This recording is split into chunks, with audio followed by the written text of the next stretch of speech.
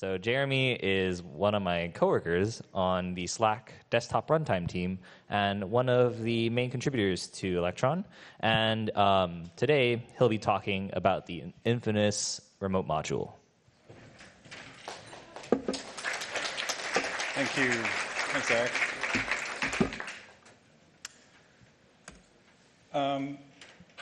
Before I start, I want to just take a moment to acknowledge that this beautiful place in which I'm lucky enough to live and in which we're meeting today is the unceded traditional land of the Ohlone people who have cared for this place for millennia and who continue to care for this place today. So hi, my name is Jeremy, or if you've seen me on GitHub, you might have seen the name Nornagon. I've been an Electron maintainer since 2018, so about 2 years. Many years ago, I worked on the Chrome team, working on Chrome packaged apps, which is what eventually became PWAs. But I came to the dark side to work on Electron. And today I want to talk to you about IPC, which stands for Inter-Process Communication. So I'm just going to start with a quick refresher on Electron's process model. So Electron's based on Chrome. And Chrome puts each tab into a separate process. So there's one controller process called the main process, which is responsible for entering the window frames and talking to the operating system. But all the webby stuff like JavaScript and CSS happens in the renderer process. So they're all related, but the main process is in charge. In Chrome, each renderer process roughly corresponds to a tab. In Electron, which doesn't really have the idea of tabs, there's roughly one renderer process per browser window-ish. There's a lot of reasons why this kind of separation is useful. Maybe the most user-visible one in Chrome is that when a tab crashes, and when a website crashes or freezes, it doesn't take down the entire browser. But it also means that renderer process can be sandboxed and only be given access to the things that they're supposed to have access to. So when a renderer process wants to make a network request, for instance, it doesn't have the access in the operating system to do that by itself. So what it does instead is it sends a message to another process, the main process, saying, hey, can you make this request for me to like http://mybank.com. And then the main process says, decides whether or not who made that request should be allowed to do that or not. So it says, well, are your origins the same? You know, are the cross-origin resource sharing headers here present in this resource? And then, if so, it creates the socket, connects, and passes all that information back to the renderer process. So the main process is acting on behalf of the renderer, which means it's in control. It gets to decide what is and isn't allowed. And this is a really important security principle for Chrome. OK, so back to Electron. How does IPC work in Electron? Every way of sending messages between processes in Electron is based on these two primitives, IPC renderer and IPC main. So these are two halves of the same API, where IPC renderer is the part that's in the renderer, and IPC main is the part that's available in the main process. So anything that sends messages between processes in Electron is built on these two primitives, including the remote module, which I'm getting to. So this is how these APIs work. You can register an event handler on one side, in this case on the main process side, and then send a message from the other side, which will cause the event handler to fire in the other process, and it'll pass along this event object, which includes a bunch of information about that event, most importantly, where it came from. And sending messages the other way works about the same. And you also get any data, any arguments that were passed along with that message. Sending messages from the main process to the renderer process is a little bit more complicated because you have to know which render process you want to send to, since there can be more than one, whereas there's only one main process. OK, but what about the remote module? That was in the title of the talk. So somewhat regrettably, there are a lot of tutorials and guides for Electron that suggest that you use the remote module for IPC. And I say regrettably because this recommendation turns out to be a bit of a poisoned chalice. So the remote module promises like a lot of power and convenience. Like you're going to be so powerful if you drink this. It's fine. But at what cost? So before I get into why you shouldn't use it, let me say a little bit about what it is and how it works. So remote is a built-in module in Electron that's only accessible from the renderer process. And what it does is it lets you pretend that a JavaScript object that lives in the main process is accessible directly in the renderer process as if it were local. So for example, here's a snippet of JavaScript that launches an HTTP server from the renderer process, and this will work fine even if node integration is turned off in the renderer process. So this server is actually running in the main process. That's what opened the socket. But anytime it receives a request, it'll send a message over to the renderer process, say like, hey, what should I do with this request? And then the renderer process will call functions and sort of drive it. So all of the logic is happening in the renderer, but all of the actual HTTP things is happening in the main process. So this is pretty cool. Under the hood, this is all implemented using IPC main and IPC renderer, just like I said, along with proxy objects. So proxy object is a JavaScript object whose behavior you get to choose. And you get to define how this JavaScript object works by writing more JavaScript. JavaScript in your JavaScript. So for example, when you access a property on a remote object or on a proxy object, what we're going to do is send a synchronous IPC message. So we're going to call IPC main or IPC renderer.send sync. So that's going to block the renderer process and send a message over to the main process saying like, hey, please tell me what the value of this property is. And then when we get the reply back, we'll return that value back to the caller who accessed the property. So for instance, if I call some remote object.property, that's going to result in a send sync happening. And if we get back another object, instead of returning that object directly, we're going to return another proxy object so that chaining works properly. There's also like a little bit of extra magic juice that has to be in C++ because we don't have weakref. That hooks into the garbage collector to make sure that if you hold a reference to an object through the remote module in the renderer process, that the main process won't garbage collect that and disappear it. So the illusion's pretty convincing. Things look and feel as if they're local in the renderer process, even though they're not. But there are a few problems. The first is that it's slow, like really slow. So imagine you're baking a cake. And you ran out of sugar, and you're going to go walk 10 minutes down the shops and get a bag of sugar, and then 10 minutes back. If you were using the remote module to get sugar, it would take you 6 months. If you started baking your cake in winter, you'd be back at your kitchen in summer. So that's like a long time. On my machine, accessing a property on a remote object takes about 100 microseconds, so 0.1 millisecond. Accessing a property on a local object takes 0.01 microseconds. It's 10,000 times faster to access something locally than it is to go over IPC. Okay, but like computers are really fast. 100 microseconds is still pretty quick. You get like 160 of those in a frame if you're at 60 frames per second. So that's okay if you're just accessing one or two things.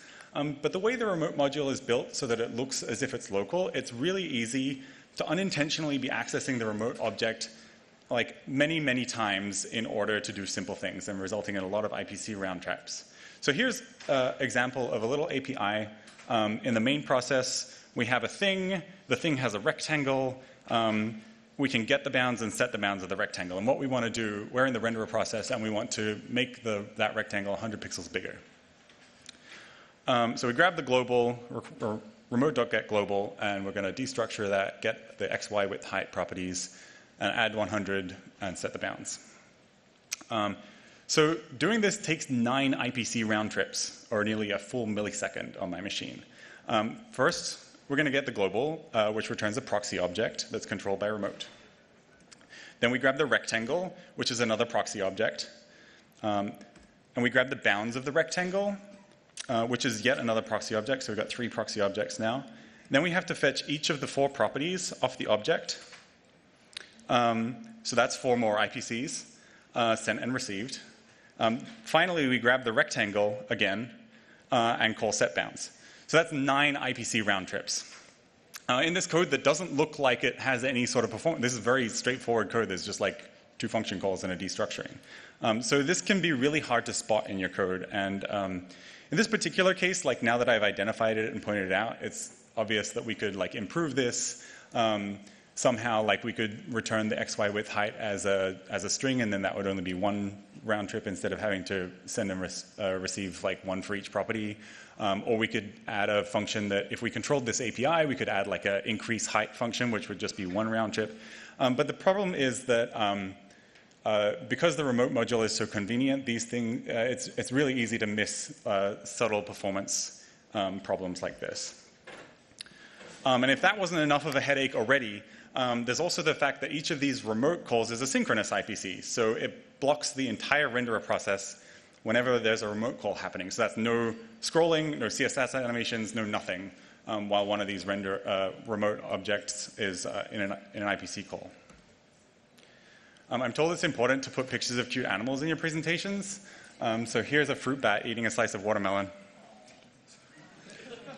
Yeah, pretty good. Okay, so it's slow. What else? 1 out of every 100 times you run some pieces of code that you use remote, they fail. Okay, let me explain. Here's like a JavaScript pattern that is pretty common. So what we're going to do is we're going to tell an object to do some sort of asynchronous thing, in this case, connect. And then we're going to register an event listener saying like, hey, okay, when you're connected, when you've done that asynchronous thing, like I'm going to do something else. So let me know, and I'm going to trigger something to happen after it. And this is guaranteed to always work in JavaScript because we know that that event can't be triggered until after this current like thread has finished running, because JavaScript is single-threaded, right? So we're guaranteed that the event can't be emitted before we're able to register a listener. But if obj is a remote object, then this is not true. If connect ever takes less time than the time that it takes to send 2 IPC messages, so that's about 0.2 milliseconds, but a lot higher if your machine's under heavy load, if it's busy doing other things, then the event will appear to never trigger. And I can tell you from experience that this is really, really hard to debug. Here's a complicated diagram that illustrates this, but actually I want to get 2 volunteers from the audience. If you can fold a piece of paper in half, raise your hand. All right, do you want to come up? I have some props here to help me out. Some IPC messages. Come on up. Is this on? It is. Fantastic. Okay, I can leave my little den over there. What are your names? Brian, nice to meet you. And Scott? Scott. Shake your hand. Great to meet you. Thanks. Yeah, can we get a round of applause for our volunteers? Okay. Come over this way a little bit. Come out from behind the podium. Okay, so I have 2 IPC messages here. One says, fold me. I'm going to hand that to you, Brian. Not just yet. So I'm going to be the renderer process. Brian here is going to be the main process, and Scott's going to be the asynchronous task that's happening. So when I pass you this message, fold me, I want you to give that to the asynchronous task to Scott. And Scott, what I want you to do is fold it. There's 3. Just fold it in half 3 times, and then give it back to Brian. That's all you have to do. Just fold. Yeah, it's got like little lines to help you. And it says on it what to do. So if you forget, it should be fine. Okay, Brian. So when I give you this fold me message, just hand it over to Scott. That's all you need to do. And then I'm going to give you this little basket. And our goal here is to get the folded piece of paper in the basket. So if you receive back the folded piece of paper and you're holding the basket, put the folded piece of paper in the basket and give it back to me. If you're not holding the basket and you get a folded piece of paper, just drop it on the floor. Okay, so we got what we're doing? Okay, so main process. Can you fold this for me? Hey, main process, can you tell me when the piece of paper is folded?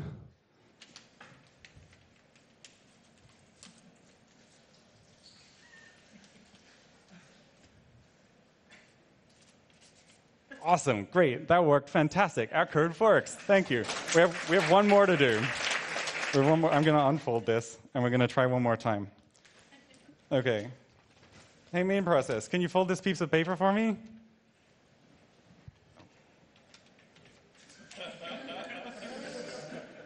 Sorry, 1 second. Hey, main process, can you tell me when you get the piece of paper? Okay, so thank you. Can we get a round of applause? That was fantastic. Thank you. Thanks, Scott. Thanks, Brian. Really appreciate it. Okay, so you don't have to look at this diagram. There are also like a bunch of other like subtle differences in behavior between remote objects and non-remote objects. Most of the time these don't come up, but when they do, and they will eventually as your app grows and you get more developers working on it, it can be really confusing and difficult to debug. So there are all these subtle differences. Okay, so it's slow and it's easy to accidentally write race conditions. It's also a gaping security hole. So the remote module represents a huge potential for security issues. If you're sandboxing your app, which you should be doing, as you heard from a bunch of people today already, but you're not also disabling the remote module, then this is kind of what your sandbox looks like. If the renderer process can manage to send this IPC message to the main process, then they have all the privileges that the main process has. If you turn off the remote module in a particular process, and the main process gets this IPC call, it'll just throw it on the ground and ignore it. So if you want to run any kind of code that you don't trust completely, then you need to be turning off the remote module. Okay, but my app doesn't load any untrusted code. I'm safe, right? Well, do you load any images? PNGs are code sometimes. And also JSON. So on the Electron team, we looked at all these problems with the remote module, and we decided that we can't really, in good conscience, recommend that people use it. We've seen a lot of large apps, including Slack, make the decision to remove their usage of the remote module entirely. It's not worth the ease initially. And it's very difficult to remove the remote module from your app once you've been using it for a while. So it always ends up turning out to have been a bad idea to start using the remote module, and refactoring it is really expensive. So we're going to deprecate the remote module in Electron. It's not going to happen overnight. Thank you. I got one cheer. One person's excited about deprecating the. Woo! So it's not happening overnight, and you're still going to be able to use the remote module indefinitely if you decide that it's right for you. Just going to get a little trickier to use. So in Electron 9, we're going to start printing a deprecation warning if you use the remote module without enabling it like this in the web preferences. And then starting in Electron 10, enable remote module is going to become false by default. So if you want to use the remote module, you have to enable it explicitly. Once we've disabled the remote module by default, we're going to build a version of the remote module that functions as a regular JavaScript library that you can npm install. And once that's working well, we're going to start printing a deprecation warning when you use the built-in version that's going to direct you towards the userland version of remote.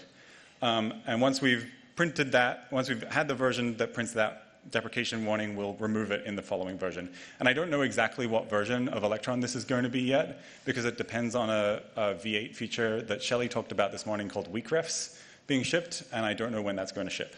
So we're going to depend on that for the userland version of remote.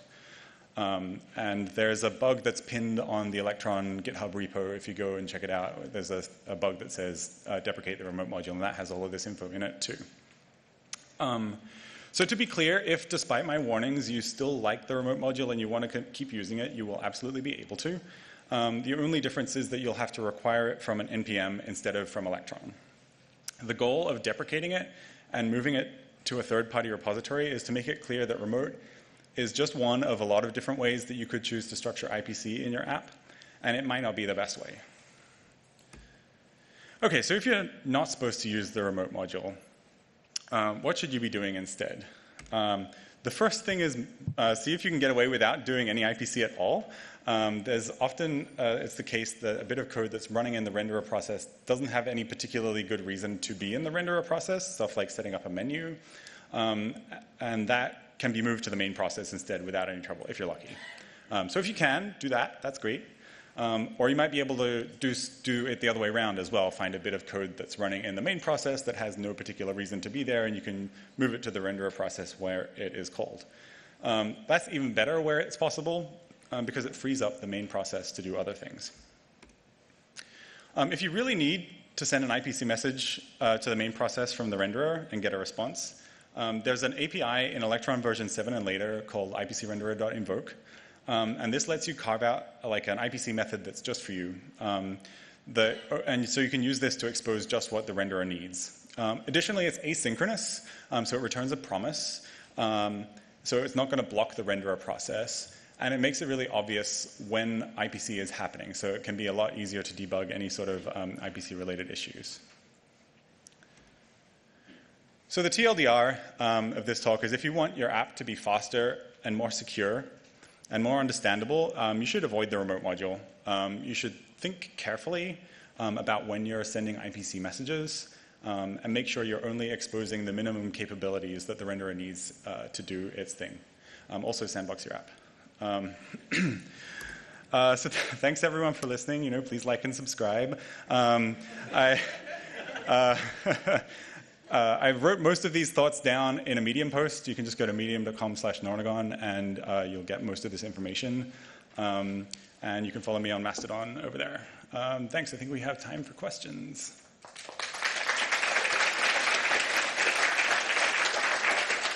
Thank you so much, Jeremy. We do have time for questions, and it seems like there's a lot over there. Hi. So Hey. One thing we like the remote module for is that it provides you a guarantee that somebody on the other side of IPC is listening to your function calls. It also provides us like a strict interface. We use TypeScript, so we're able to import those types over. How do you manage those kind of problems in Slack if you're using Invoke? I actually can't speak on behalf of Slack because I don't know how the Slack app works. Kind of embarrassing, but we're still in I do know that we're still in the process of removing remote, so we're still figuring this stuff out. One thing that we did look at was there's a library called Comlink, which is designed for talking between web workers and a main web page that addresses some of these problems if you have more complex IPC needs. Ideally, you would not need that because your IPC surface should be relatively small. The larger your IPC surface is, the more difficult it is to audit, and there can be serious security bugs hiding in IPC. So, yeah, I guess the answer that I have is that I don't have a good answer. I'm actually a little surprised that TypeScript works well with the remote module. How do you? So we have a set of services defined in the main process, and they have a type, and we're able to create an object that defines, and then we can just import the type because the type is just a type. And then sure, so you get it off of remote, and then you cast it in the type? Yeah, essentially, okay. Yes. That makes sense. Yeah. Cool, thanks.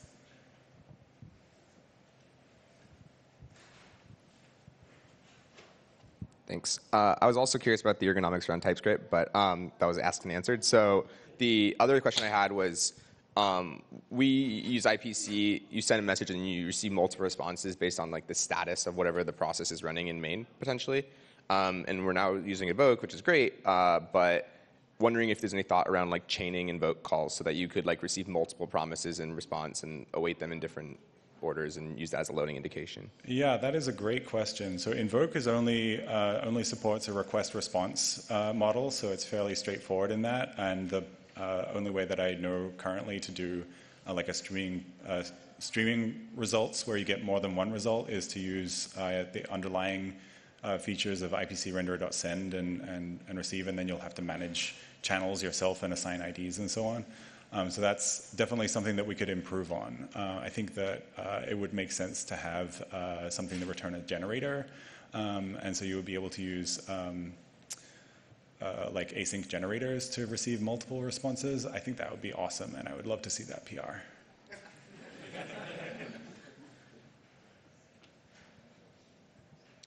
I guess I'm next. Yeah. Oh, sure. Hey. So I store my global variables in main, and then all the renderer processes call that to get access to those globals. How will I do that without remote? So you won't. The way to do that is to figure out what things you need to expose and produce wrappers around them using invoke. So with invoke, you register a handler, say IPC main.handle, and you say a channel, and like just a string, and then you call invoke with that string on the renderer process, and your function in the main process will get called. So. And won't all applications have to recreate that very same thing over again? And that's what IPC renderer.invoke is there for. So the idea is that any functionality that needs to be accessed over IPC from the renderer process, assuming that it fits the request response model here, which like 99% of the time it is that's what we needed. You'll be able to register a handler using IPC main.handle and get the value back using invoke. So it's definitely more work to do than it is with the remote.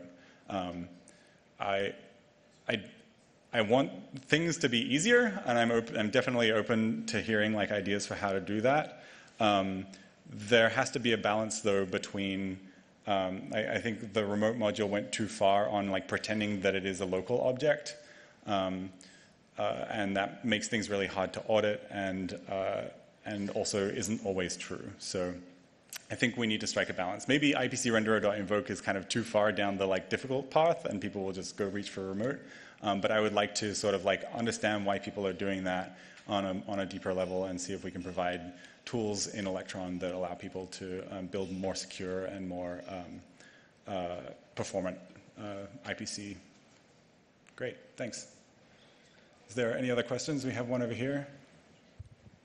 Thank you. So how do you recommend that two renderer process to communicate with each other?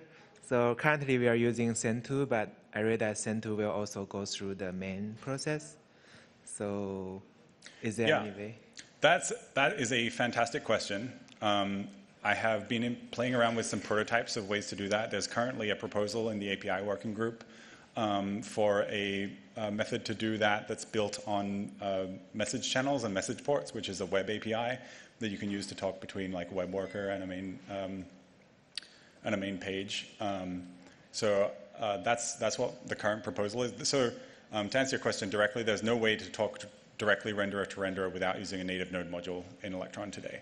But I think there should be, and I'm excited to like build that. And like I've heard a lot of people wanting to use that in their apps. So yes, that will exist, hopefully. Got one over here. Thanks.